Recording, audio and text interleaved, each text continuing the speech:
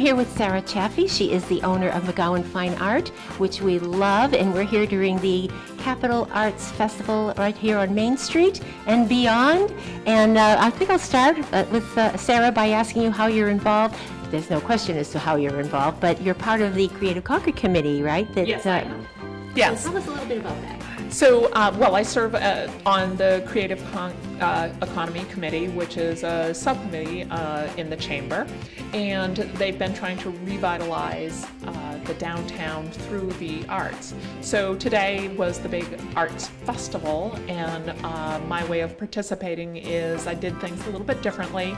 Usually I have my openings for shows on Friday evenings, but I decided to do a little brunch opening today with the artists from my current show, Amy Goodwin, Natalie Blake, and Kathy Chin.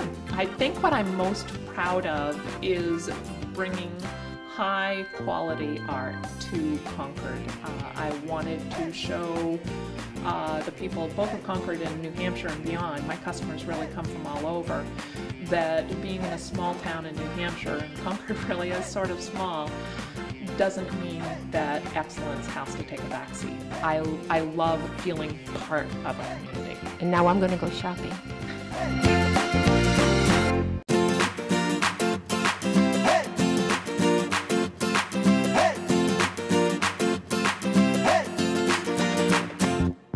Welcome. This is our Kimball House mansion. Originally started in about 1825 by a gentleman by the name of Samuel Bullock.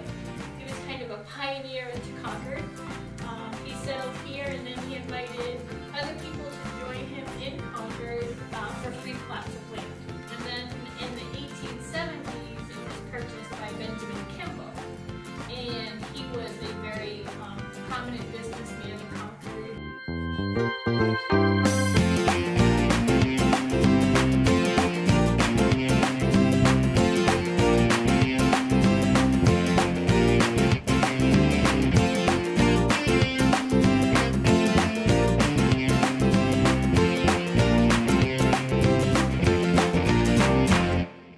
Welcome. My name's Catherine Green, and I'm the Standards and Gallery Manager for the League of New Hampshire Craftsmen. We're open today with the Capital Arts Fest, and we're celebrating our current exhibition, which is Pushing the Limits. Let's take a look around.